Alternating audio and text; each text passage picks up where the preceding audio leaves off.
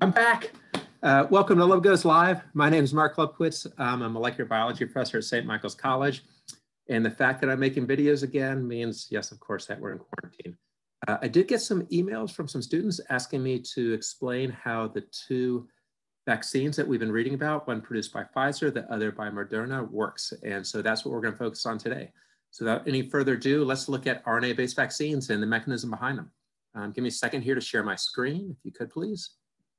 Alrighty, and perfect. And let me get a pointer here. Always good to have a pointer. All right, and we are off and running. Okay. Any successful viral infection requires a couple different things, but step one is the virus has to actually attach to human cells.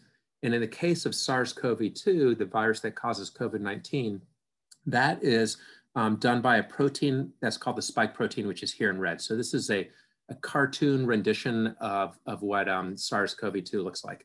And this spike protein binds to a receptor. It can bind to a couple different receptors, but the main receptor is called ACE2, which is found on a lot of different human cells.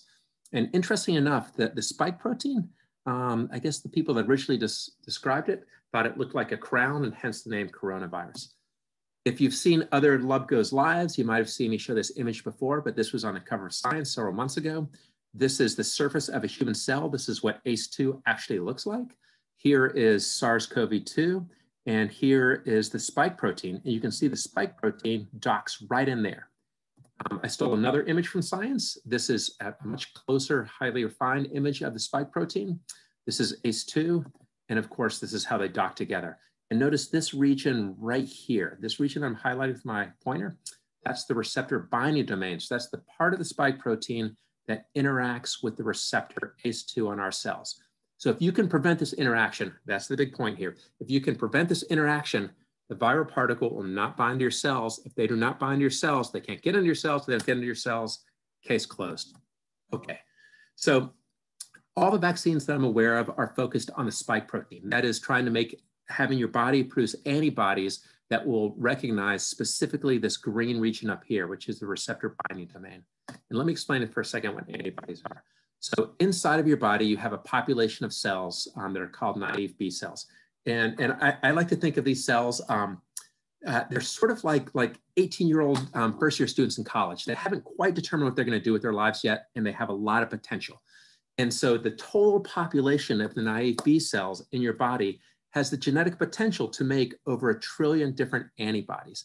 And what they do when they choose their fate in life, and it takes about 2 weeks to do that, is they differentiate and develop into what are called plasma cells. And plasma cells will do one thing and one thing only with the rest of their existence, and that is they will make one type of antibody. Now, what is an antibody? An antibody is a protein, first of all, and it looks remarkably like a Y, and it binds to whatever it is that your immune system thought, this doesn't belong here. So in this case, if your immune system saw the spike protein, it would recognize this doesn't belong in my body. Some of the naive B cells would become plasma cells. Those plasma cells would make antibodies.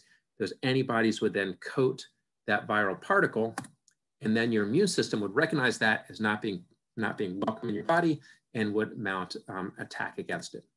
All right, so here's the big idea. If you have antibodies against the spike protein, you will most likely have some level of immunity to SARS-CoV-2. All right, so let's go back to that image from Science. So here's ACE2, here's the spike protein on a viral particle. Remember, to get the infection, those two have to come together, right? So this is the interaction that has to occur. Here's the receptor binding domain binding to ACE2. And in the perfect world, what you want to do is you want to have antibodies that you've made from your naive B cells that became plasma cells. Those antibodies will coat that spike protein. Boom, it's neutralized. It can't bind to ACE2, and you've stopped the infection. Okay, so with respect to vaccination, there's a lot of different types of antibodies your body can make. Actually, not that many, five major categories. IgM, IgG are two of them. So when you get vaccinated, over about a 2-week time course, your body will start to produce antibodies, and then those cells will live in your lymph nodes. And then the second time that you're exposed to the spike protein, presumably the second time it will be actually by being exposed to the virus, your immune system will mount a huge response. And then those antibodies that are being produced by those plasma cells will coat that viral protein and keep it from binding to the ACE2 receptor. Okay, let's do a deep dive now into how Moderna and Pfizer each produce a vaccine that's going to get your body to produce antibodies that recognize the spike protein. So these are RNA-based vaccines, which are new. They were first approved by the FDA, I think in 2018, so they're really new. Moderna's vaccine is called mRNA-1273. It's a messenger RNA-based vaccine. And what they've done is this. So I'm going to first go over just the general principle, then I'll do a little bit more of the details. So they have part of the SARS-CoV-2 genome. In fact, they just have the RNA just for the spike protein. And the idea is that this will get injected into you, and we'll get to that in just a second. And then the target is to get into certain types of cells from your immune system. And these are called dendritic cells, APCs, macrophages. But what they do is they essentially show the rest of your immune system what doesn't belong here. Okay, so this messenger RNA will get into these cells, right, be taken up by these cells, and then the machinery in these cells will take this messenger RNA, which is really just a template for making a protein, and these cells will make the spike protein. And then what they'll do is they will take that spike protein and they're going to put it on a display case. And the display case actually has a name. It's called MHC1 and MHC2. Let's just call it the display case. And so these immune system cells will put this spike protein on the display case. And do you know who they're going to show it to? They're going to show it to T cells. Now, for my immunology friends out there, I know I'm going to take a little bit of liberties here. There's a lot of different types of T cells, so work with me. But essentially, these immune system cells are going to put the spike protein on a display case and show it to the T cells and say, hey, you know what, T cells? This protein doesn't belong here. This is not part of my body. Beware. The T cells are then going to communicate that information to naive B cells. Naive B cells are then going to differentiate and produce antibodies that recognize that spike protein. And so the next time, hopefully there is a next time, that SARS-CoV-2 enters your body, those antibodies will be ready to neutralize it and keep it from binding to your cells. Okay, here's the million-dollar question though. Messenger RNA is one of the most unstable molecules you could ever want to work with. It's like a nightmare to work with as a scientist. So how do you get messenger RNA into a human cell, specifically into human immune system cells? And the technological advancement, if you will, is called lipid nanoparticles. And for those of you who aren't molecular biologists, let's see if I can explain this. These little squiggly lines right here, these are fatty acids. So these are greasy molecules. And so you have this really greasy pocket in here. And then inside of this greasy pocket, you can tuck in messenger RNA. And these are tiny, tiny particles. And this is what actually is going to get injected into your arm.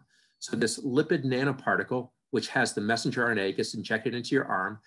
It gets taken up then or fuses with these immune system cells, which will then take that messenger RNA, make it into the spike protein, put it onto the MHC display case, which will show it to T cells, which will communicate to B cells, which will make antibodies. And then you're off and running. Next time you see SARS-CoV-2, neutralized. All right.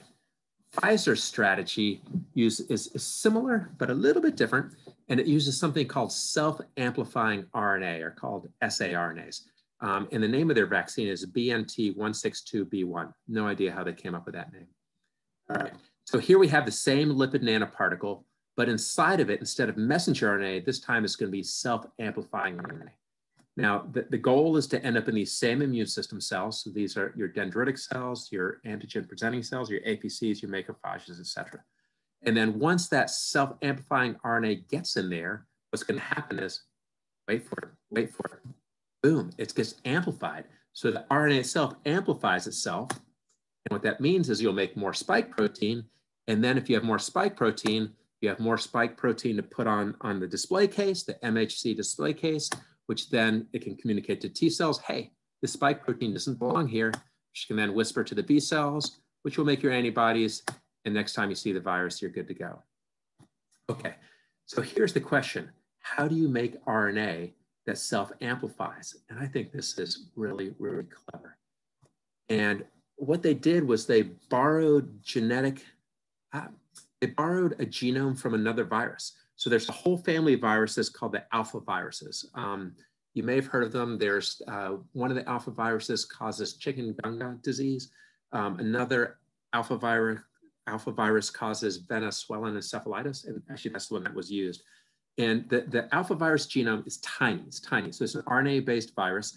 It has 4 genes that make replication machinery. So this is machinery just for copying the viral genome. So if this is a cartoon of the virus, here's the genetic material. These 4 genes, what they do is just make sure that this gets copied. And then there's 5 genes that make the protein coat, which you see here in green. And that's it. So 9 genes, 4 for copying, 4 for making proteins for like packaging. And what Pfizer did was they removed all of these genes for the viral coat, so essentially everything that makes the green stuff here, and they replaced it with SARS-CoV-2 spike protein. So look what they have now. They kept the 4 genes for copying, so you can copy, copy, copy, but what is it copying? It's just copying the spike protein. So they took this cassette that they made, so it's partially alpha virus, and then it's partially from the coronavirus. They put that into the lipid nanoparticle. That gets injected into your arm. It finds its way to these immune system cells, which then take that up. So here's the piece for copying. Here's the piece for the spike protein.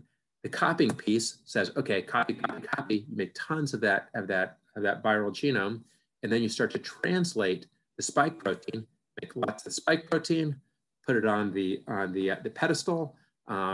Show that to the T cells. This doesn't belong here. T cells convey that to the B cells. B cells make antibodies, and you're off and running with respect to immunity. Okay. That's how it works. It's good to be back. Actually, it's not really good to be back. I really wish I was back on campus, but I'm going to put on a brave face and say that it's good to be back. My name is Mark Lupkwitz, coming from St. Michael's College, and as always, trying to let crisis bring out the best of me and rising from the ashes like the phoenix. I'll see you soon.